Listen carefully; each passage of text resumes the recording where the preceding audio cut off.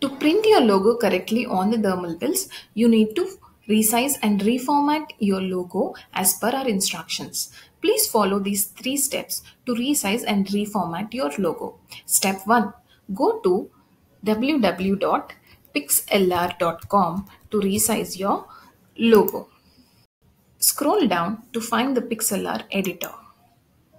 Here, click on Open Image and select your business logo from your PC.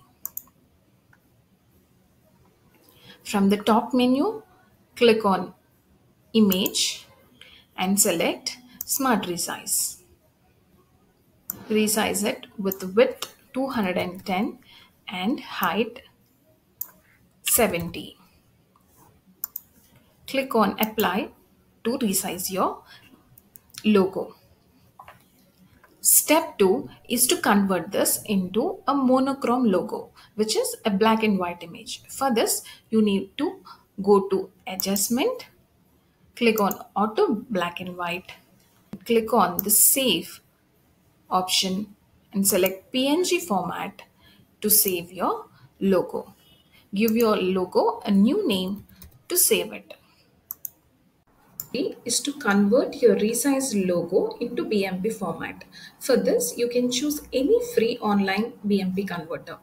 Once you are on the BMP converter page, even before uploading your logo, make sure to change the color option to one mono.